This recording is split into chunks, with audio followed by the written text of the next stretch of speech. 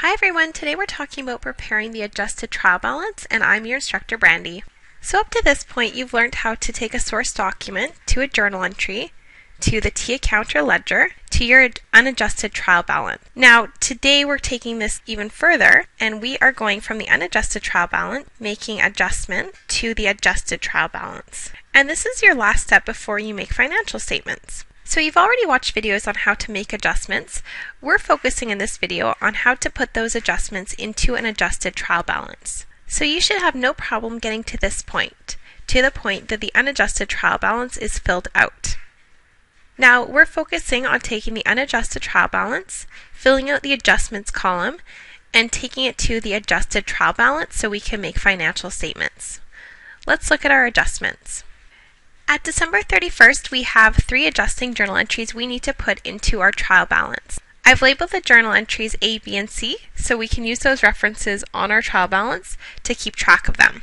A is accruing revenue at year end, so revenue that has been earned but we haven't received the cash for yet, or we haven't billed yet.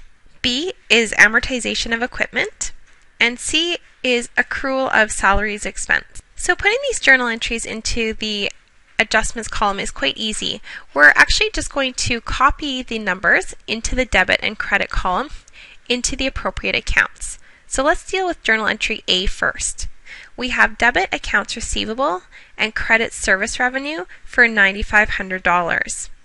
If we go to our trial balance, we would put it in accounts receivable debit, $9,500, and service revenue, $9,500. And I'm labeling the numbers just so we can see that this is journal entry A. And that's it. Go back to your journal entry and check it off that we've dealt with it. Now let's do the next one, B. Debit amortization expense and credit accumulated amortization equipment for $1,000. And again, I'm just putting the letter beside the numbers so that we can see which journal entry this is for. Go back to your journal entries and check them off as being done. Now let's do C. Debit salary expense, credit salary payable for $2,300. And go back to your adjusting entries and mark it off as being done. The next thing you're going to do is add up all the debits and add up all the credits and double check, do they balance? And this ensures that we didn't make a mistake posting our journal entries to our trial balance.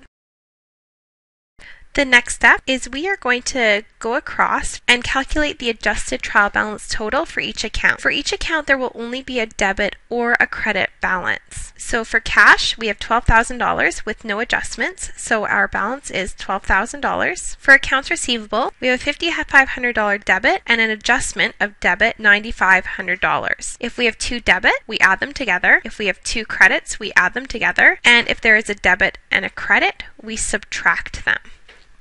So in this case, we have 2 debits, add them together, $9,500 plus $5,500. And we're going to do the same thing for each line.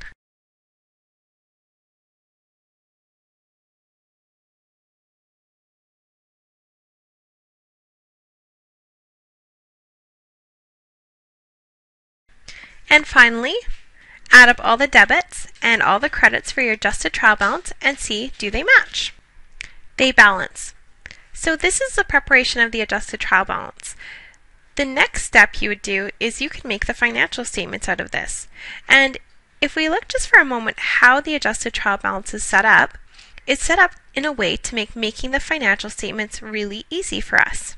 I'm just going to move this off to the side so we can make some writing. If I draw a line through my trial balance, you'll notice that everything below this line is the income statement, revenues minus expenses.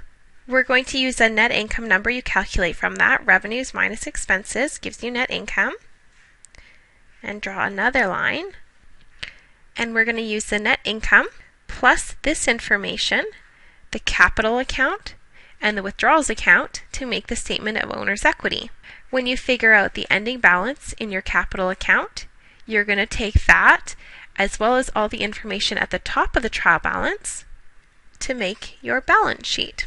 So if you notice, your trial balance is set out assets first, then your liabilities, then your capital, then your revenues and expenses. Set out your trial balance this way every time, and making the financial statements will be really easy for you. Thanks for watching, everyone.